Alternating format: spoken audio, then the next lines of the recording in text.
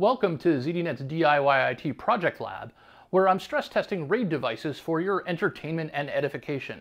Today we'll be looking at the fifth of 7 NAS products to see how it performs.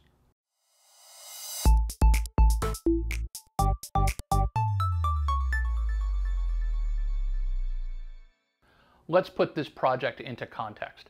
The whole purpose of a RAID is that if a drive fails, you can recover with no data loss. In this series, I'm pounding on each NAS to see how or if it recovers.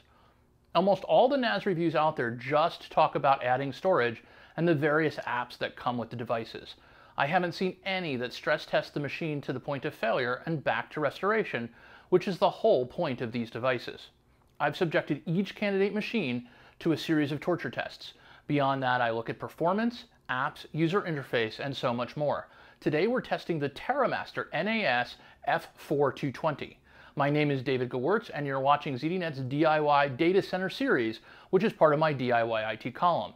In addition to punishing servers, we also explore 3D printers, fly drones, and regularly dive deep into advanced geekery for fun and profit. Before we get started on the Terramaster, I'd like to remind you that I'm reviewing 7 of these NAS boxes.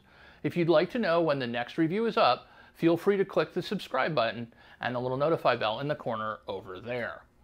This time, I'm looking at the Terramaster NAS F2-420. Terramaster is a brand I hadn't worked with before, so I didn't have any real expectations going into my testing process.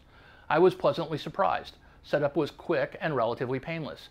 This is the only 2-bay NAS in our test series. It uses trays and tiny little screws to attach the drives. The little Terramaster successfully detected the bad drive and made a beeping sound to indicate failure, passing test 1 drive failure discovery. It did not physically indicate which drive failed, but the NAS's web interface made it clear. After popping out the bad drive and inserting a new mismatched one, I did have to go into the TOS software to perform a rebuild, which it did easily. Test 2 recovery to mismatched drive also passed. There were 2 RAID performance failings on this small machine that brought down its score.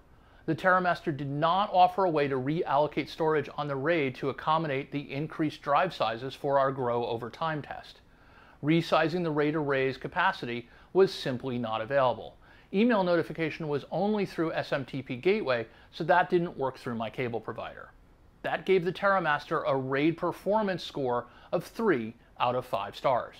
The TOS desktop UI is nice. I'd put it on a par with that of the very well-rated QNAP. It faithfully copied both Mac and PC files without a glitch. Plus, this small machine also got points for having a network recycle bin. It lost a point for having a power brick instead of a PC plug. It also lost more points because of the low selection of applications. At $150 per bay, it's right in the middle of the price per bay scale across all 7 NAS offerings. But the biggest point loss came because its aggregate read-write performance was the slowest of our test candidates.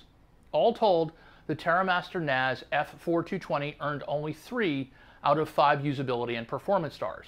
Because it got a 3 in our RAID test due to the inability to scale over time, and it also got a 3 in the performance and usability tests due to performance issues and low app count, the Terramaster NAS F2-420 comes out of our contest with an overall 3 out of 5 star rating. It's a surprisingly nice machine with some limitations, but it's not best in show. For the best of the best, you'll have to wait until we discuss our next 2 machines. That'll be in our next 2 episodes. That's it for today. Thanks for watching. If you like this video or the idea stacks of storage makes you feel all squishy inside, go ahead and mash the like button. I'm David Gewirtz for ZDNet's DIY IT. Go out there and hoard some bits.